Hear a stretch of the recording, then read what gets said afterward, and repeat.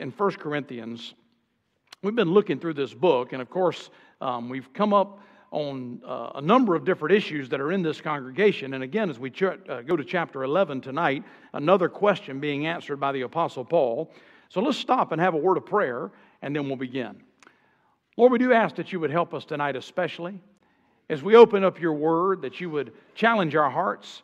Lord, allow the principles of your word to change us, to make us more like the Lord Jesus. Lord, even tonight as we study your word, I pray the Spirit of God would effectually work in the heart of the believer, challenge perhaps any unbeliever that might be exposed to the message, and that you'd receive glory in it. In Jesus' name, amen. Now, if you'll remember, in chapter 7 of the book of 1 Corinthians, Paul began that by saying, concerning the things that you wrote unto me. And he would not really go back and write the question. He didn't go back and say, here's what you asked. They knew what they asked. Paul just answered the question. Now we read it and we begin to determine what was it that the question was. Now if the Spirit of God had thought it necessary for us to know the question, then certainly he could have recorded it and it would have been inspired and we would know that's the case. But God required or put it down in such a way, and my personal opinion is the reason it's put down this way is some of the things that Paul was dealing with beginning in chapter 7 all the way through the end of the book was going to be somewhat related to some situations that were going on specifically in Corinth. Now, had the question been given, and Paul had said, by the way, you asked me this, and he wrote it, then we would have thought, well, it only applies specifically to that particular question, where really the principle applies to the church of all times. Do you remember being in school when you had homework and you were asked some basic questions about your reading, and the teacher said, write the answer in a complete sentence? Now, this is Bible for why we shouldn't have done that. It can confuse people, okay? You kids agree with me, right? Just give the answer. I always hated writing complete sentences. Got a couple of teachers looking at me with a scowl on their face now. But be that as it may, Paul didn't write the question. And I think the reason the question is not there. Now, with that being the case, there are some passages when we read chapter 7 through the end of the book that admittedly can be on face value what we call difficult. For instance, when we read chapter 7, you read through that passage and he clearly implies that men and women ought not to get married. But obviously that didn't mean all the time. It meant for this present distress concerning the question that you asked me, and we read the context and we realize, okay, what he's talking about was the deep persecution they were going through. For that particular time, it wouldn't be best. On the other hand, he did not prohibit them from doing it.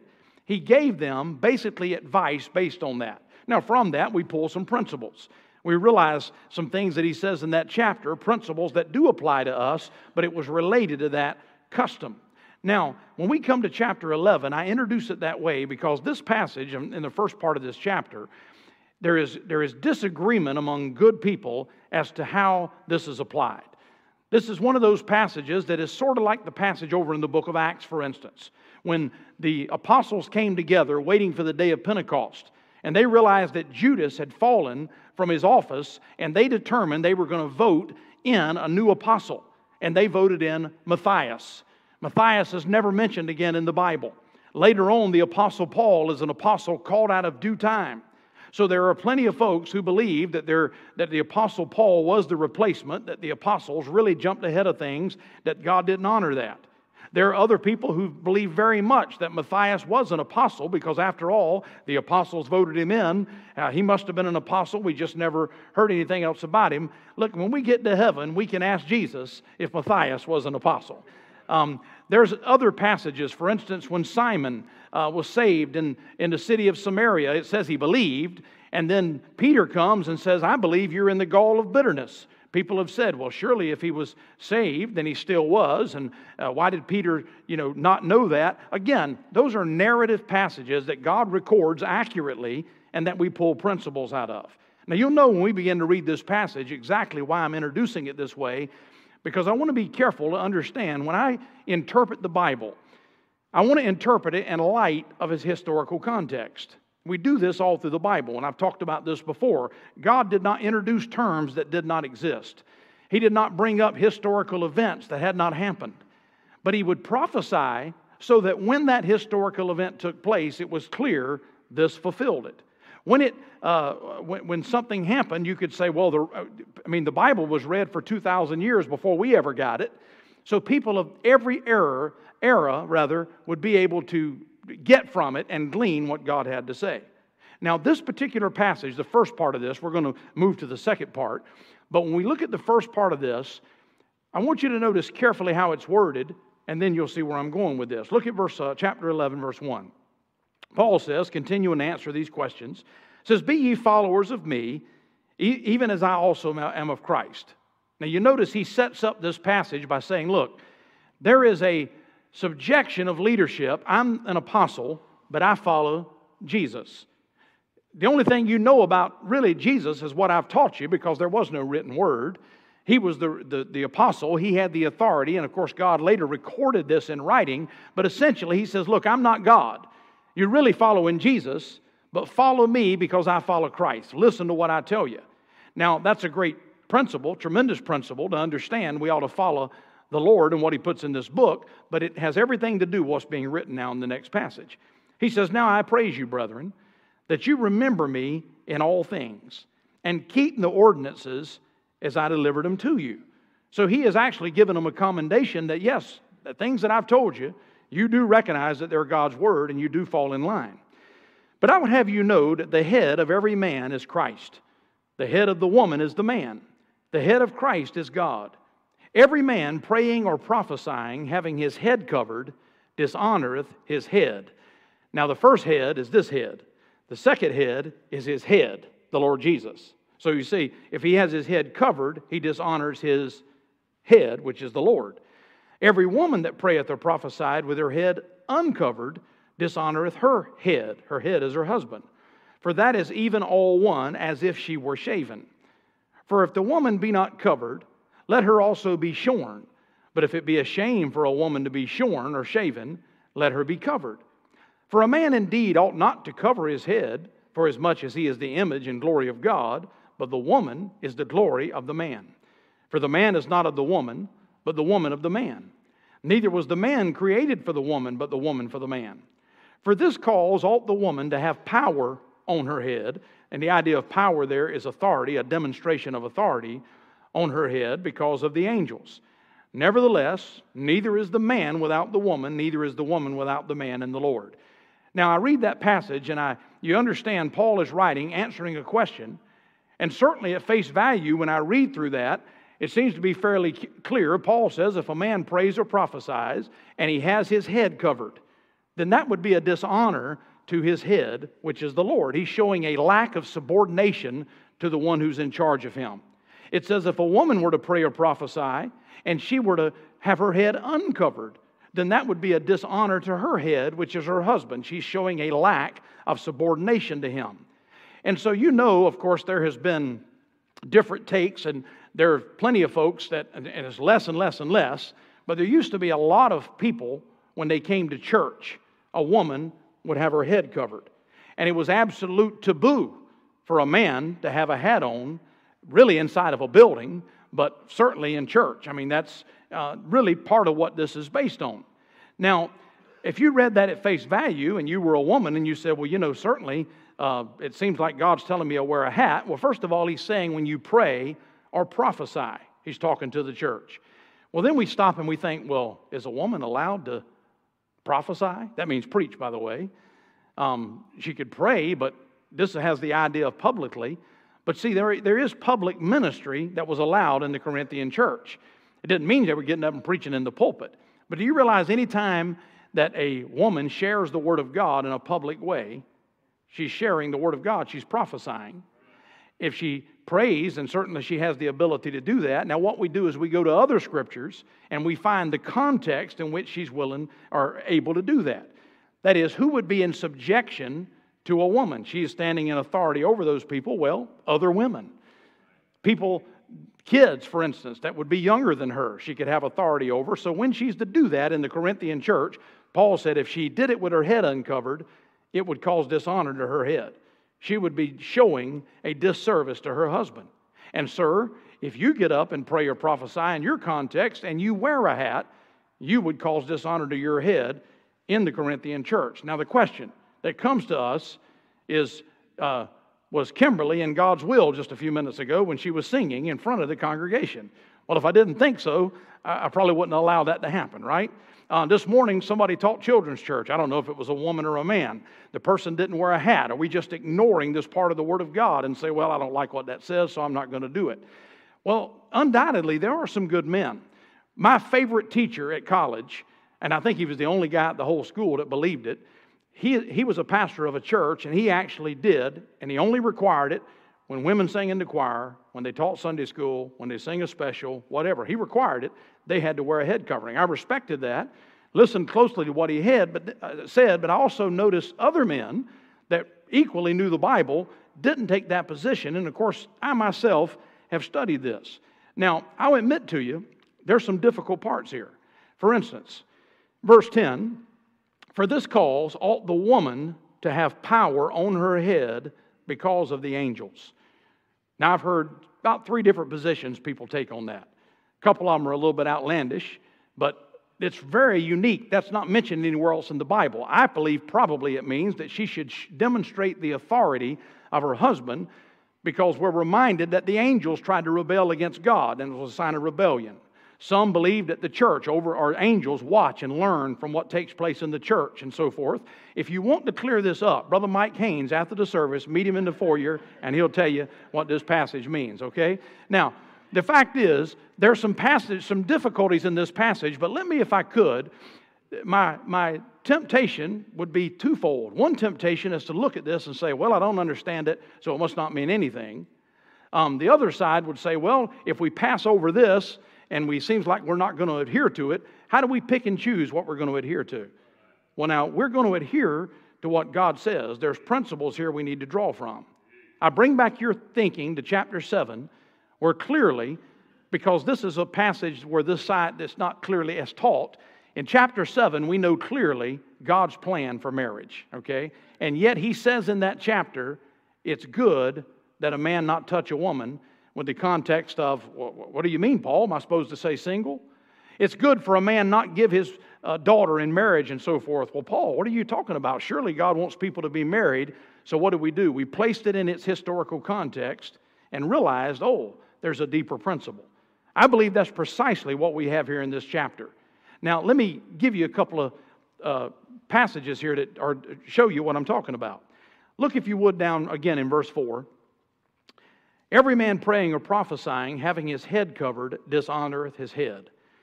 In verse 6 he says, for if a woman be not covered, let her also be shorn.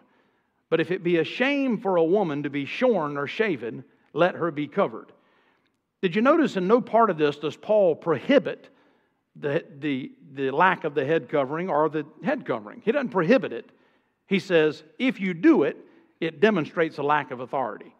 The problem was demonstrating a lack of authority. Now, I contend, and I think if you also look down at verse 13, he says, judge in yourselves. Ask yourself this question. Is it comely that a woman pray unto God uncovered? Let me ask you a question. Do you think it's a problem for a woman to pray unto God uncovered? And you answered that question inside. I would dare say that most of you said no. But it was for them. Because in their day, there was something obviously that took place, and we can see this even, Muslim nations are living about 800 years behind civilization, and undoubtedly it was a little bit like Bible times, and certainly in Corinth, there was some element that was associated with women that were married having their head covered. And women that were unmarried, or maybe loose living women, they walked around with no head covering. It was associated in that way. You can read it into this context. So in Corinth, when they read this, they certainly understood, well, when they came into the church, obviously they realized they were free in Christ. They realized no longer am I tied to this idolatrous culture. I really don't like wearing this hat anyway, and so I'm going to just throw it out. And Paul says, now wait a minute. First of all, why did he get the question? He got the question for the same reason we have the question today. Women were saying, do we really have to do this? Men were saying, is this really a problem? So Paul writes and he says, look, in Corinth, where you live, you know how society views this. You need to be very careful to send the right message. Frankly, I think our culture has moved on from this idea. I don't think the lost world in our day views women wearing a hat as subjection. They don't look at it that way. They did here. Notice what Paul says in verse 16. Again, a little bit difficult passage, but what it seems to say, says, if any man seem to be contentious. Well, no doubt this question that they wrote, there was a contention. There was an argument over it.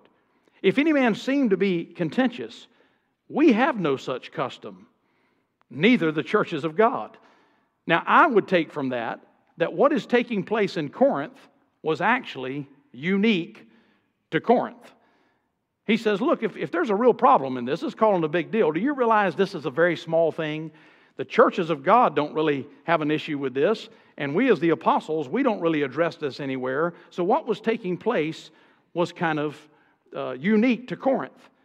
But here's the thing that I need to do. Okay, well, that passage means nothing. It's just dealing with the culture of that day, and it doesn't matter. No, there's a very important principle that we shouldn't overlook. Now, here's the problem when you get to a controversial type passage. One person, a good man, says, look, I just believe everybody who comes to church, a lady ought to have a hat on, and that's the way it ought to be. And, of course, we don't have a lot of problem with the men not wearing a hat, because sometimes you do. But even then, it's only when you pray or prophesy. There's no prohibition here about a man wearing a hat inside of a building or inside of a church. It's when they pray or prophesy. What does a person do when the Pledge of Allegiance takes place? A man takes off his hat. But I don't see women putting one on. See, we don't have a custom similar to this now. But I'll tell you what problem we do have that this passage addresses.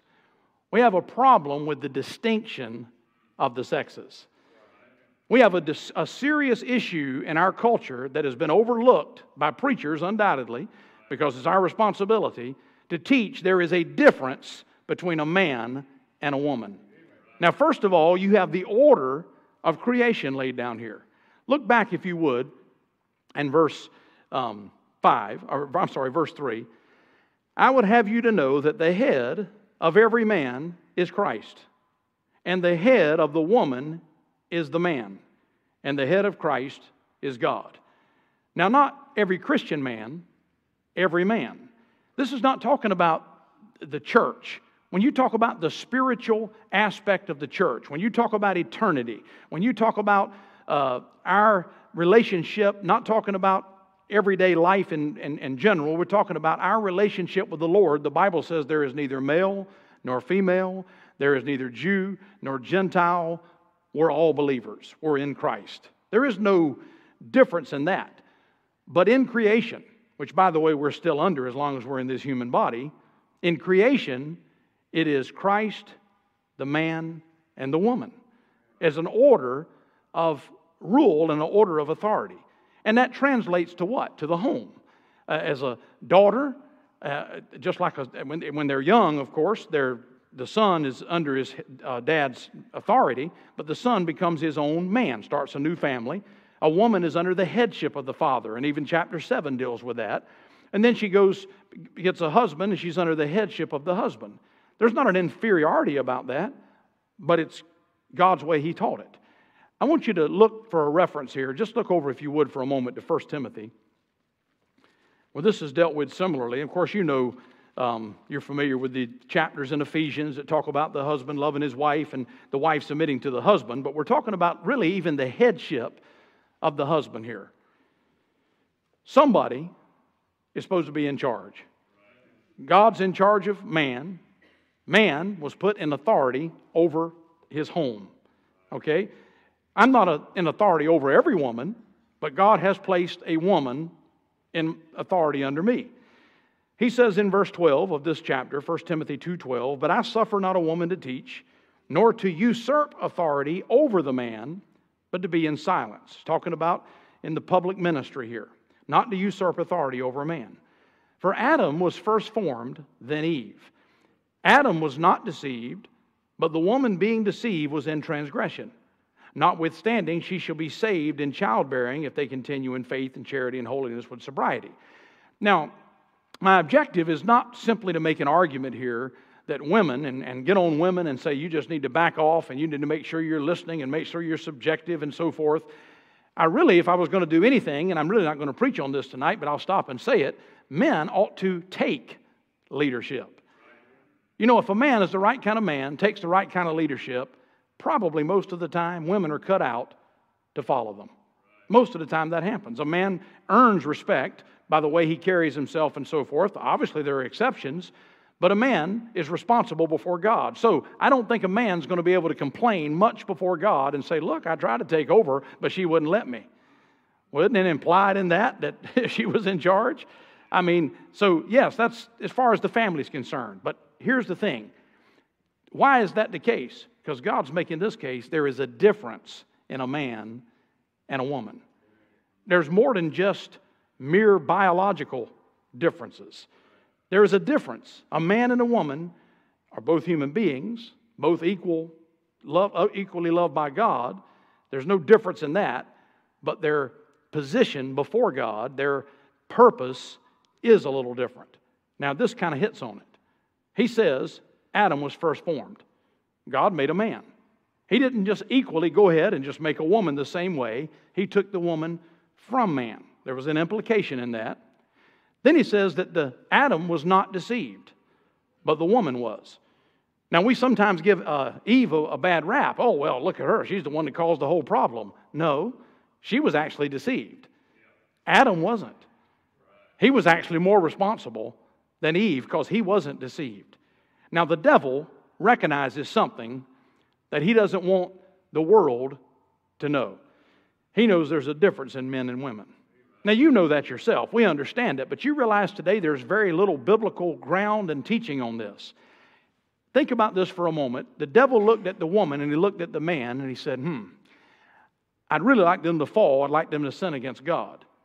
So he came to the woman and he approached her how? He approached her on a logical basis. He dealt with her mentally. He came to her and he said, look, hath God said that you shall not eat of every tree of the garden? And she said, well, he said we couldn't eat it, we couldn't touch it. Do you sense a little bit of an emotional reaction? Almost, he got her to think about it, got her to focus on it, and she emotionally said, we can't even touch it.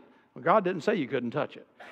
He began to logically lead her in the wrong direction and say, well, look, if you follow this logically, God doesn't really love you. If He did, He wouldn't want you to not be like Him with the knowledge of good and evil. He's holding you back, and He left her. She started meditating on the logic of it, and she said, I think He's right. Well, you know what? He was wrong. She got fooled. She was deceived. Well, now He says, I know how I can get Adam. If I go to Adam and I say, Adam, yea, hath God said, ye shall not eat every tree of the garden? Adam would have stopped and said, well, no, that's not what God said. God actually said this, and He's provided this for us. We're doing just fine. If He'd have come at Adam first, logically, the implication is clearly Adam wouldn't have listened, and he wouldn't have got him. You know how he got Adam? With his emotions. See, Adam isn't all that straight with his emotions. He doesn't know how to follow discernment. He doesn't know how to follow the sixth sense. When his wife came to him and had those big, crocodile tears and said, Adam, I just been wanting some of that fruit, and I just like it. Well, he threw out logic, and he said, okay, I'll do it. You see, he had a weakness in his discernment. He had a weakness in his sense. In that sense, the woman had a weakness in logic. Do you know men and women are made differently? Now, I always love it when I say this because I know what you're thinking in your mind. Men operate mostly on logic. So you say, well, what are you implying? Women are illogical? Next passage. No. Oh, no. No, that's not their go-to. Women can be logical and men can be emotional. But their go-to is their sixth sense. The man's go-to is his logic. Now, you know what we need? We need both. If the man looks and says, I'm just going to approach this from a logical standpoint, he's overlooking something very important. God has gifted women with an ability to see things in a way they can't see it. If a woman just simply operates on her emotion, I feel like it, I just know it'll work, and the man's got logical reasons why it shouldn't, she clearly ought to, let me stop and think. He's approaching this from a logical standpoint. That doesn't mean that women are never logical, men are never, impulsive. Certainly that's a generalization. But the point is they are different. Now, what's wrong with our culture is they want to claim that there's no difference. That is an affront to a holy God. I want you to turn over to Deuteronomy chapter 22 for a moment. We go all the way back to the law. Do you realize the majority of the law, many of the things that you read, perhaps you read through the book of Deuteronomy or the book of Leviticus sometimes, and you think, well, why did God go out of His way to give these specific examples about not uncovering the nakedness of this particular kinfolk? And why did He say you don't want to eat this particular type of animal? And all these specifics, well, what they did is they specifically dealt with what the heathen of that day did. See, the heathen nations lived a particular way, and the Jews well knew what He was talking about. They knew how the people in the land of Canaan lived, and they did some of these perverted acts and things. And He's saying, when you're going to be different, you're going to be God's people, here's some things that you're going to do specifically. Now, they already knew some of the things were wrong, but some of these. Now, here's one that He mentions, because no doubt the heathen nations were following this. He says in verse 5, "The woman shall not wear that which pertaineth unto a man, neither shall a man put on a woman's garment. For all that do so are an abomination unto the Lord thy God." You know, there's some things I read in the law, and for instance, He says that a ox and a donkey are not to plow together. I read that you can't sow divers seeds. Now, we don't think today twice about putting two different kind of seeds together and producing a hybrid plant. We know that was for the law, that was illustrated the separation of the clean and the unclean. There's a purpose behind it. But there are a few times in the law where God says, for instance, it's an abomination for mankind to lie with mankind as with womankind. Well, yes, that was written in the law, but if it was an abomination, it's always an abomination. Now, some of the things were an abomination to them. They wouldn't apply today. We're not under the law. For instance, He said if you eat certain kind of meats, it's an abomination unto you. But it wasn't an abomination unto God. But this is one of those places where He says this is an abomination to the Lord.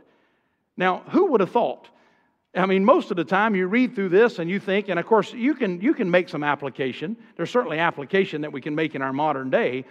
Even among unbelievers, a man ought not to dress like a woman, and a woman ought not dress like a man. That sends a message. But imagine, even back in the land of Canaan, you had people who were transvestites. Men trying to dress in a woman's garment. Do you realize the devil's always been active, and he has always had an agenda to confuse people about the sexes? Because you know what it does? It starts off, it's a cycle. They get confused about it, and they send a message to the young people, and the young people take it a step even further. Now, I grant you, I have changed in this, and we live in such a crazy world.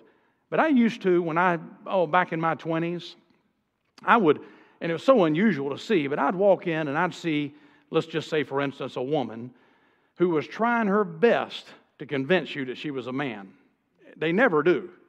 I mean, they just look like a freak, okay, for lack of a better term. You know what you're like, okay, you've got nobody fooled. You got your hair cut like a man, you're wearing men's clothing, you're doing everything you can to try to look like one, and, no respectable man would face you as a nose guard if he was a sinner. I mean, you're just not. And I used to be like James and John when they were with Jesus. God, did I pray that God call down fire from heaven? I mean, that is wicked. I tell you now, when I see people like that, I pity them. I really do. They're lost. They're clearly lost. I don't know if they got molested. I don't know if they sat in a college classroom and got their mind twisted. I don't know what kind of home they came from. I just know this. They don't have Jesus, and they're lost. I'm compassionate. That's still wrong.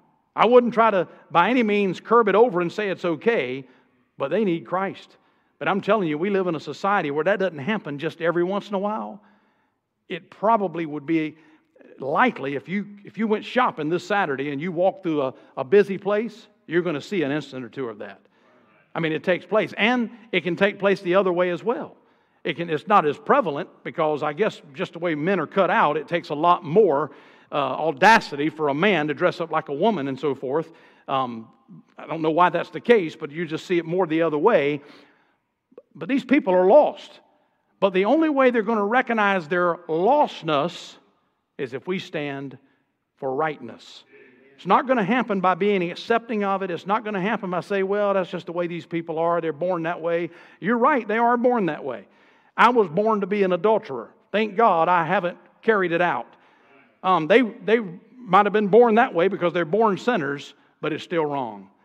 Now, our young people need to understand that the more feminine a woman can be, the better off they are. The more masculine a man can be, the better off he is. What is you know how the world views masculinity?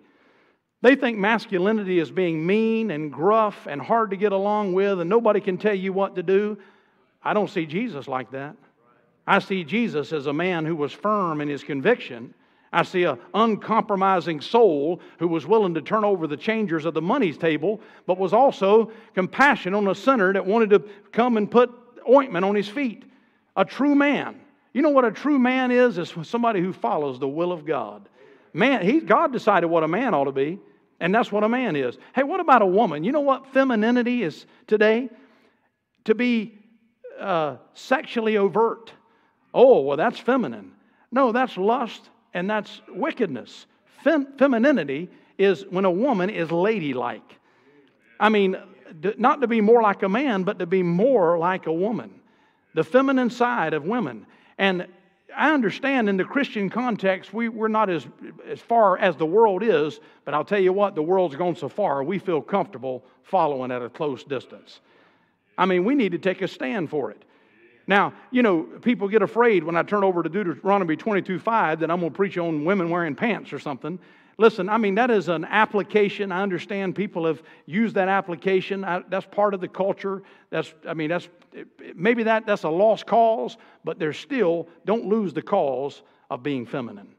Don't lose the cause that it does matter, not just modesty, but distinction matters. That we're distinct in our dress, distinct in our demeanor, distinct in our attitude.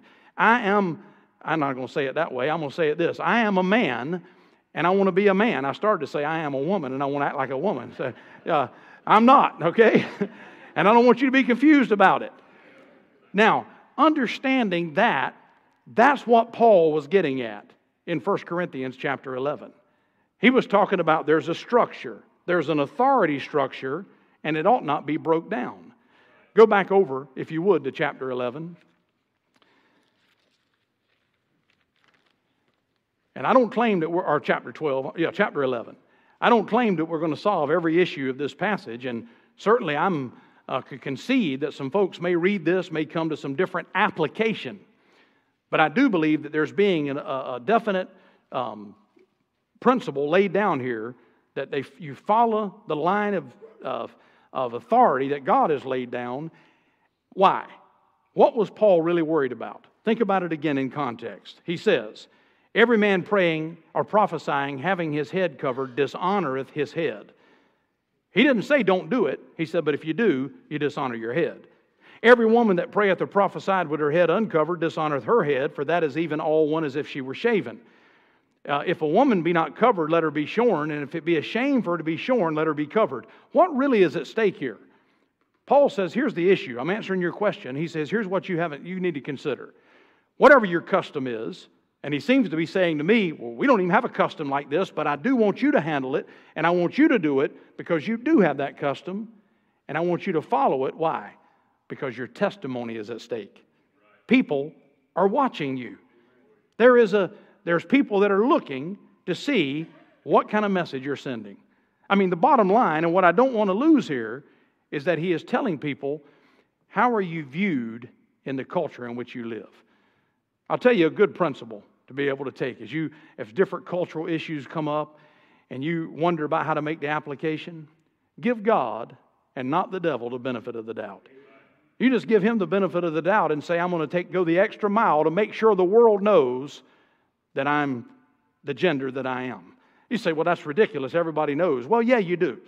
And if there's one thing that's not going to catch on, if there's one thing the devil's never going to succeed at, is making everybody a man and everybody a woman, he's not going to do it. It's somewhat of a trend and a fad, but it's been around for a long time. It's going to have its high points and its low points, But there's only one place on this world where people are going to find the truth. They're going to find it here. And we are the stewards of that truth. So may God give us a testimony to the world. Let's stop there tonight. Lord, we thank you for your word tonight.